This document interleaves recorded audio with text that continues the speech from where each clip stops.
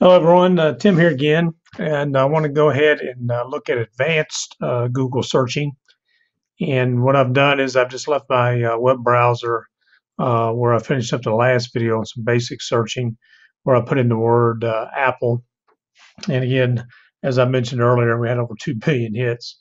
Uh, we need to be able to teach our students to be able to filter down our results so we can reduce the number, obviously, and hopefully be able to really zero in on the content that's going to be useful for them and for us. And again, I mentioned about digital citizenship in the first video, and also about a lot of people talk about the 4 C's when it comes down to education, and one of them is critical thinking. So we really have to teach students and really everyone, all learners, that we have to be critical thinkers when it comes to content on the web. And so some of the things I show you here in advanced search will help narrow the results down that we hope our students are viewing content that is reliable and valid.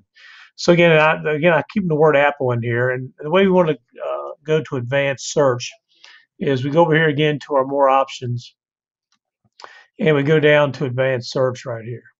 Now, going to advanced search this way it's a way that we can basically use like a fill in a form format in order to narrow our search results down. Now, on the right hand side, when we're using this form, it basically will tell us, hey, this is how you can do it directly in the search box. So if I was to go back out to my search box, let me just go back out there. In other words, I can type in things using my keyboard to get the exact same results as using this advanced search. So, and if you do this enough, you kind of learn that, because some people think it's a little bit faster. Uh, Call it a lazy person's way to do it this way, whatever. But a lot of times I'll just go here and fill this form out. But again, on the right hand side in this column, it will tell you that, hey, if you just put in exact words with quotes, which is, of course, some of the basic search tips from the articles I've shared with you during this session, it will show you how you can just do it by using the actual search box and how you can type in to get some of these results. So let me quickly here just show you some of the options here in the advanced search. And let's say, for example, that I'm searching Apple, but really what I want to do is like search maybe apple pie, let's say, one of my favorites. So let's say this exact word or phrase. So what I'll do is I'll put in apple pie. And again, I could have done this by just using quotation marks around it when I did my original search. But again, this is again like the lazy person's way of doing it, and just to demonstrate the tool. And it says any of these words, so I can put in here. I can put,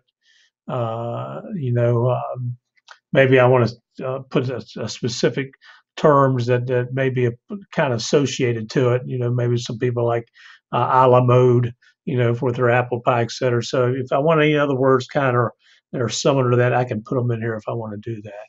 But when it comes to the field, none of these words, I don't want anything dealing with Apple when it comes to like computer, or technology. So I can put in these words, and it's the same thing as if I put like a minus in front of them back in the search box. If I'm looking at something from a number range, like I'm looking for a price of something, I can do like 100 to 500. I'm not going to really look at that like when it comes to price of apple pies, but numbers may come in handy from a range. Other thing you can do is language. This is great, for ELL. If you want to look at your results by a specific language, you can do that. So if I'm teaching French, Spanish, I can get to my results in a specific language there as an option. Region. This is kind of one that's forgotten, but I think it's a great tool to keep in mind when you're teaching, especially when it comes down to current events, uh, history, social sciences, etc. For example, let's say I was looking up ISIS. Obviously, right now it kind of defaults to my physical location. The things written about ISIS, when it comes to the American side or here in the United States, I'm sure it's going to be a lot different than if I chose Afghanistan. Okay, Syria, et cetera. So it's great when it comes to students critically looking at content if you change the region where the results are coming from for your hits. So especially when it comes down to news, you can see the biases that may occur in certain countries. So a great little option to change right here is the region you're getting results from. This last update, this is very similar to the search tools I had shown you in the previous video, but you can select them here too. I just want results like in the past 24 hours, week, month, year, etc. I'm just leaving them anytime for now. This is a big one right here. What you do is put in a specific site or domain that you just want to search.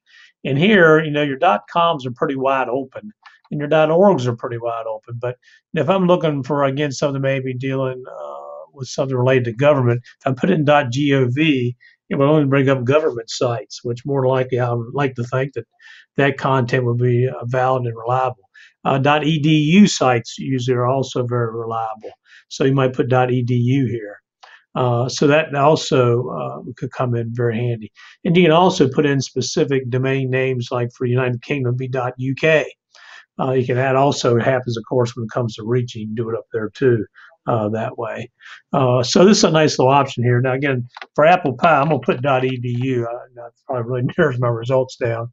But I'm sure there's some universities might do, obviously, have courses related to cooking, etc. The terms appearing, it can be anywhere on the page. Maybe I just want Apple Pie to be in the title of the page, the text, this in the URL, which I probably don't be an idiot with that, or in links to the page. I'm just leaving it anywhere, but you can really filter that down as well.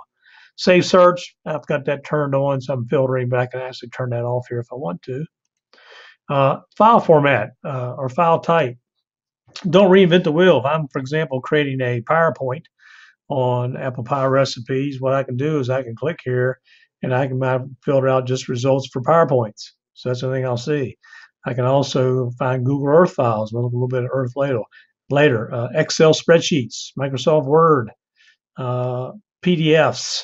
So you can really narrow it down. So let's just go out on a limb here. I'm just going to say, okay, I'm looking for Apple Pie recipes or Apple Pie, and it's an EDU site, and I want it to be PowerPoints. Now, I'm going to have any luck, we'll find out here.